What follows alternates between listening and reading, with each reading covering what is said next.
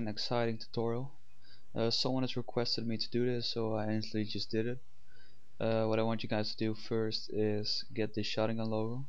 Get it from anywhere. I got this picture from Google Images, so it's actually not mine. I'm sorry from the guy who I stole it from, and I credit your work, blah blah blah.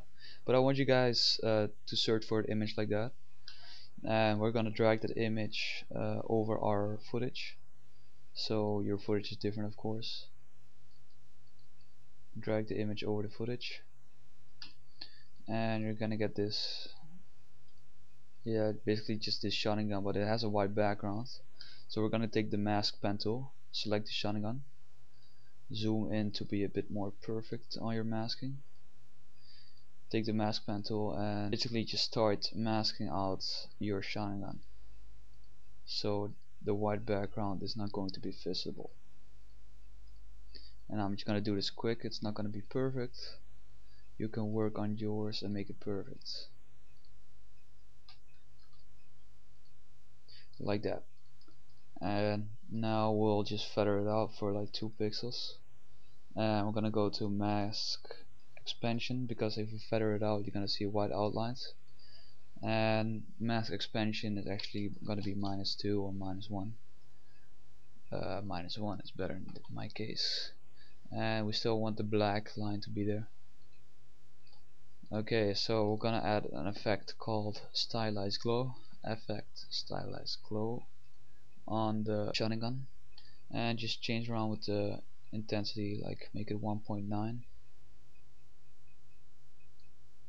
And it's probably the most important setting is go to sharingan, the layer, and go to mode and change that to overlay. And what you get right now is the difference of that makes a lot of difference. I'm going to show you now. I'm just going to zoom in on the footage again to place it perfectly on the eye. So basically you will get the reflections that are in your eye are also in the Rasengan. So the reflections that are in your eye are also in the sharingan. I will show you the difference, because that's basically the only setting I was playing around with, was the mode. So basically just change the mask point like that. If your eye is half open, then just change it to that. And of course you need to animate the mask and mask path, so your points will animate over time. Also, the moment your eye opens, so like the moment your eye opens, the thing will appear. So we're gonna click the clock on mask opacity just before your eye opens. It's all framework, so 1 frame before your eye opens, just do mask opacity and click the little clock for animation. Do mask opacity 0, and then the moment your eye opens it's 100%.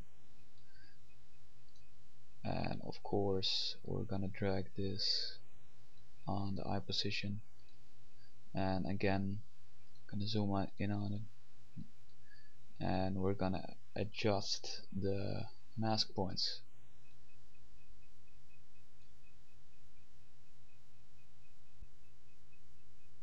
And it looks like a pretty good sharingan in my opinion, like this from far away. And what you just do is for the other eye you just do the same stuff, and it's basically the rotoscoping and placing the eye perfectly to make it look 100% professional. So it's really that easy. I mean, if you switch the mode to normal, you'll get a cartoonish effect, and if you switch the mode to overlay, you just see the reflection and the light, it all matches, and the reflection that was in your eye is also now in the sharingan. So it's a pretty sweet effect. It's simple, but I hope you guys were able to follow some of this stuff, because I'm freaking sleepy. So good luck with creating sharingan.